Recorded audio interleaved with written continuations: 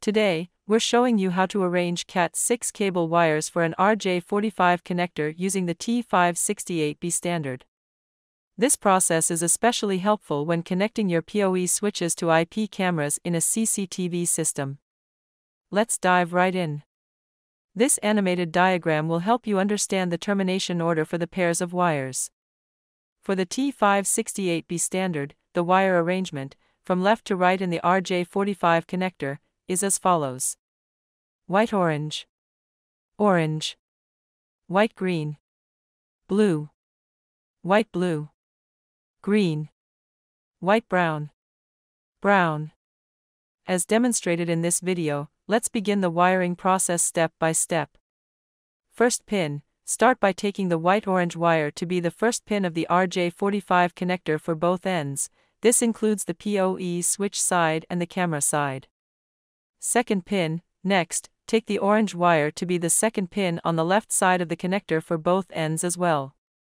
Third pin, now, take the white-green wire to be the third pin of the connector on both sides. Fourth pin, for the fourth pin, take the blue wire to be inserted into the connector at both ends.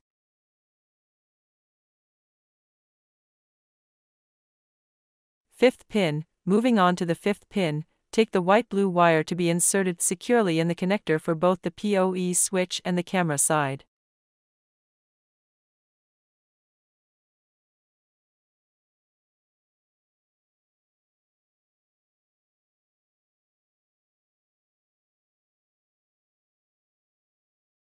Sixth pin, now, for the sixth pin, take the green wire to complete that connection in the connector for both ends.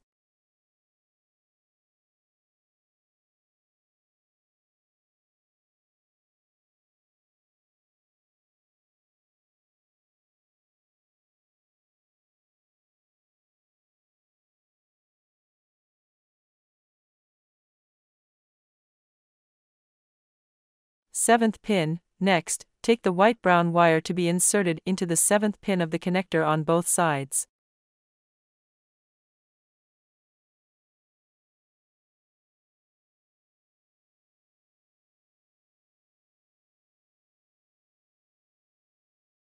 Eighth pin, finally, take the brown wire to be the eighth pin in the connector for both the POE switch and the camera.